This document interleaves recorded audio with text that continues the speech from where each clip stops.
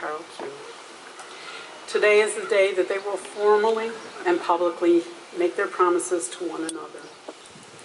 Although this is indeed a high point, marriage is a journey and not a destination. Marriage is more than any one single event or promise. It is a series of decisions that have been made and will continue to be made over and over every day. They show each other their care and concern for the one whom they love most in the world. Marriage is a promise that is renewed daily through a couple's actions and a responsibility taken on in the spirit of faith and hope and love that brings comfort, times of sadness, and heightens our greatest joy. Cynthia and Carl, may the promises that you make this day live always in your hearts and in your home, so that all which you share now deepen and grow through the years, leading you through a lifetime of happiness. A wedding is more than a celebration of the love which lives in Cynthia and Carl's hearts today. It reaches into the future and proclaims their intentions for that which tomorrow shall hold. A couple who weds are joined not only by the mutual affection and love they share, but also by their hopes, dreams, and by their promises of what will be. The promises and vows they make this day shall guide them in their common future.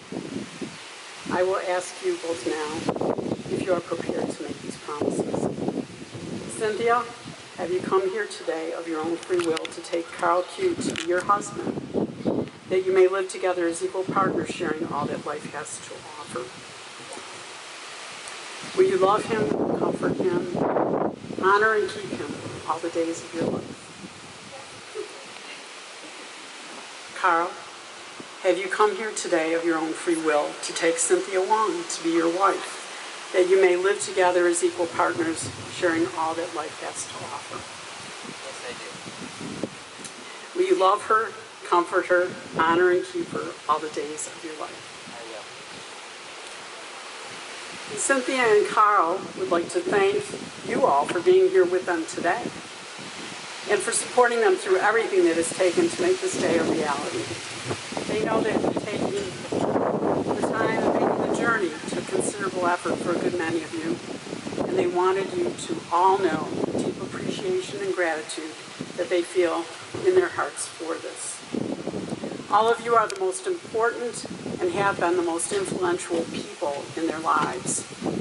All of the time and conversations that you have had with Cynthia and Carl, even before they met, have helped to make them who they needed to be first, to find themselves and then find each other. You have shared in their best and their worst days, and you are an irreplaceable part of their yesterdays, their today, and all of their tomorrows. For all of you are among the greatest gifts that life has given them. All of you are those they can call family and friends. When you accepted Cynthia and Carl's invitation to join them here today, you accepted also a very special responsibility and role in their lives.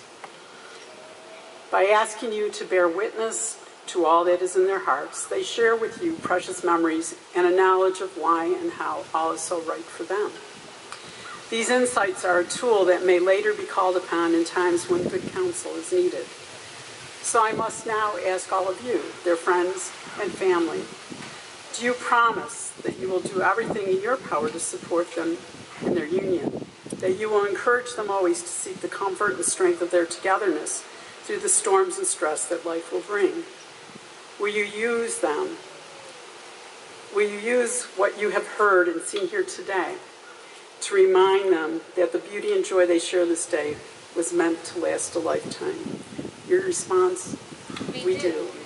We do. Thank you.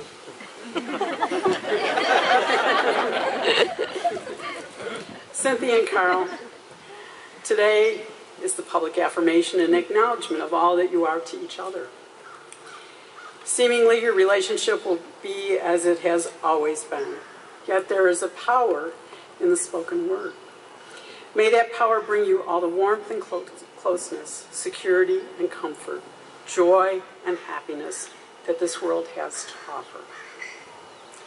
May I have the rings, please?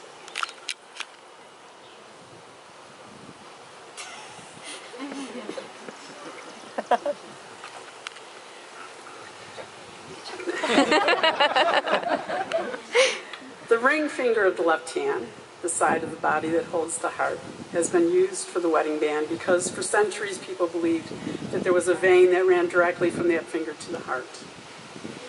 They also believed that the words spoken during the placing of the wedding band, symbol of perfection, completion, and eternity, would resonate over and over again, like the circumference of the band itself, through to the heart and soul of both giver and the receiver of that most monumental of all promises, the promise of a lifetime as husband and wife.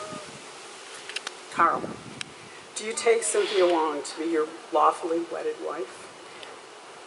Do you vow to love her and care for her for as long as you both shall live? I do. Do you accept her with all her faults and strengths and offer yourself to her with all of your own faults and strengths? I do. Do you promise to help her when she needs help? Yes. And to turn to her when you need help? Absolutely. Do you promise to be faithful and loving companion and to always put the promises you make this day above all else? I do. Will you now place the ring on your beloved's finger and repeat after me?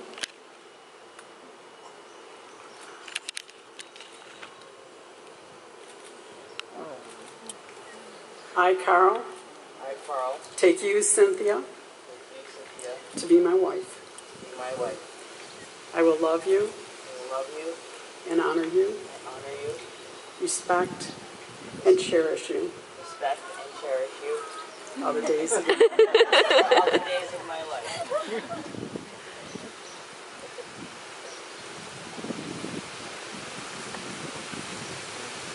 Cynthia, do you take Carl Q to be your lawfully wedded husband?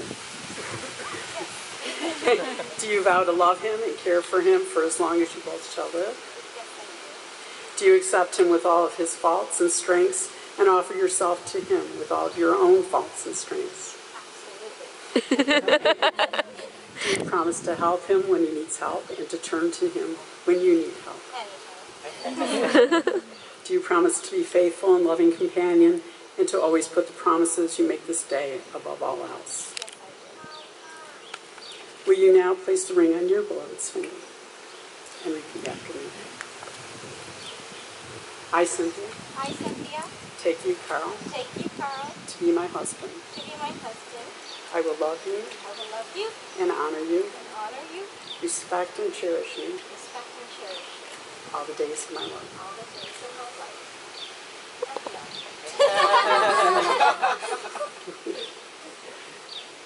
The vows you have just taken, pledging love, mean far more than mere words ever can. May your gentle spirit move in you. May your years fulfill the beauty of the feelings expressed today, and may you always put these vows above the things that make life smaller. Now, by the power vested in me by the state of New York, I pronounce you husband and wife. You may